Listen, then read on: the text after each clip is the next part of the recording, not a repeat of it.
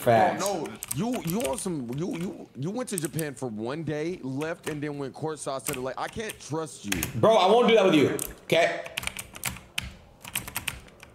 You went to Japan, you left after a day and went courtside to the fucking Lakers game and wasted your fucking money, nigga. So how long do you want to stay in Japan if you go? A week. You said you could barely hear me.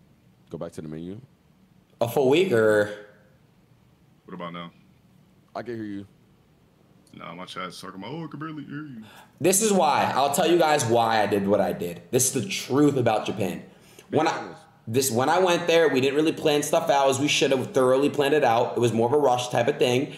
And the set truth, I was stressed. I wanted to make sure that I lived up to expectations and shit. And motherfuckers really weren't fucking with the first one because our shit wasn't really planned the best. Now, this is why I want to go for a week, Bruce. 50% streams, 50% us enjoying life. You feel what I'm saying? Yeah. That's the truth. I told y'all the truth, bro.